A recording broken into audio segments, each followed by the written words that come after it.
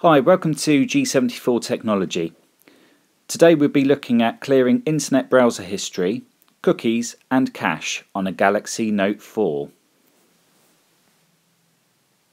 After signing into the phone, we need to select the internet icon. That's usually at the bottom. Okay, now if you click on the menu option and pan down until you get to settings. Now we need privacy and then delete personal data.